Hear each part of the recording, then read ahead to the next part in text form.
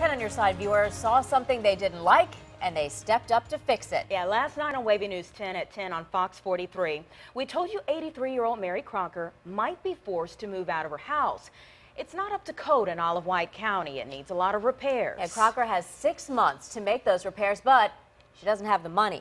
By 10:30 last night, Samantha Ewing set up a page to collect donations for Crocker. 10 on your side's Lex Gray watched those donations, and volunteers start piling in this morning.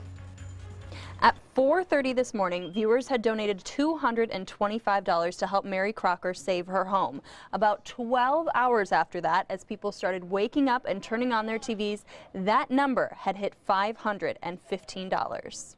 Eleni donated and wrote, "Her story really touched my heart about her house. I hope she's able to raise enough funding to keep her house." Many people wanted to donate their time, even people from far away. Charlie Barnes is a contractor in Richmond. He specializes in restoring historic homes. He wrote, "I'm willing to donate time, expertise, and a small crew to help bring this house up to code." One of the first people to call, Edison Hudgens. He's a contractor willing to come all the way from Matthews County.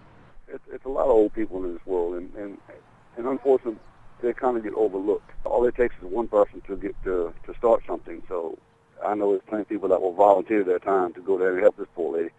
If you'd like to volunteer or donate, just visit wavy.com. We've got the link to the fundraising page right there. In the newsroom, Lex Gray, 10 on your side. This is one of the top stories on wavy.com. You can watch Lauren's full report and see photos of the historic home. Go to trending on wavy.com.